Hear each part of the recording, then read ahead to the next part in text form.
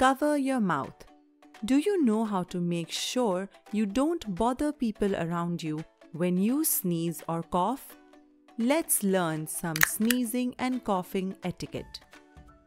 Cough or sneeze away from people around you and try and look downward.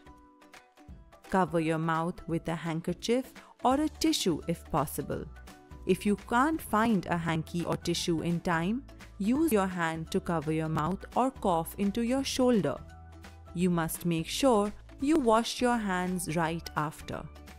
Did you know a single sneeze can give out about 100,000 germs into the air around?